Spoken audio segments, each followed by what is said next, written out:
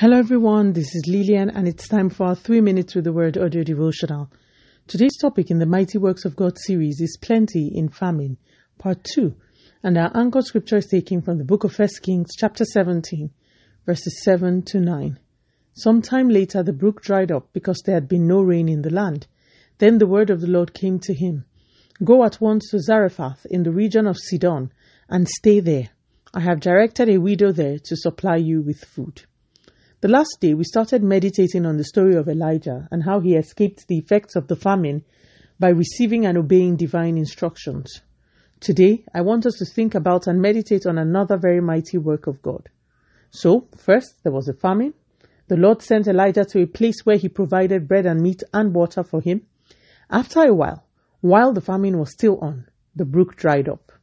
How could this happen? Was it not God that directed Elijah there? How then did the brook dry up? How dare it, right?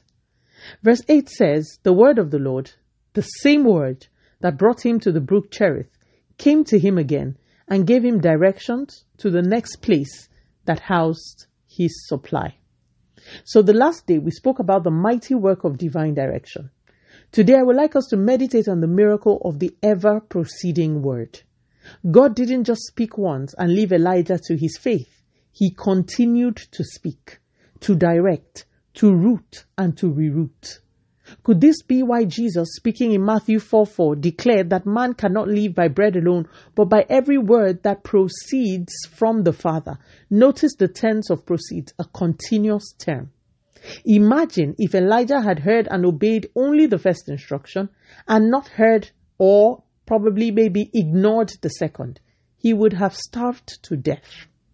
Some people become slaves to their first instruction and will not leave their brook Cherith.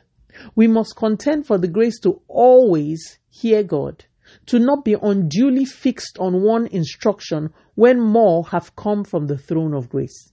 Like we discussed last week, it is possible to start with Jesus in your boat and then ignore his presence or throw him out. We must contend for the discipline and the ability to hear God per time.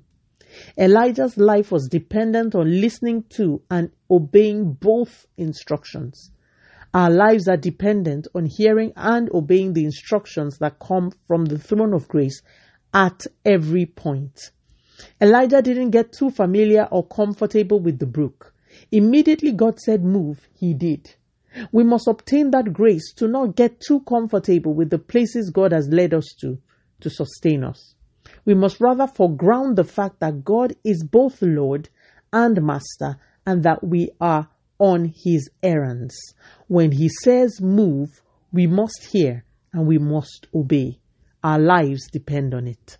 Let us pray. Father, in the name of Jesus, thank you so much for your word. Lord, we ask for your mercy. In your mercy, please cause us to hear you. We come against everything blocking or corrupting or obstructing our hearing. Please help us in the name of Jesus. Continue to take all the glory, Almighty God.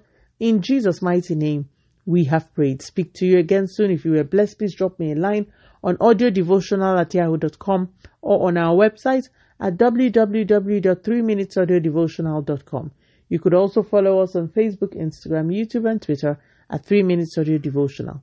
Remember, wrapped up in God's Word is all you need for your change to come. Love you and bye.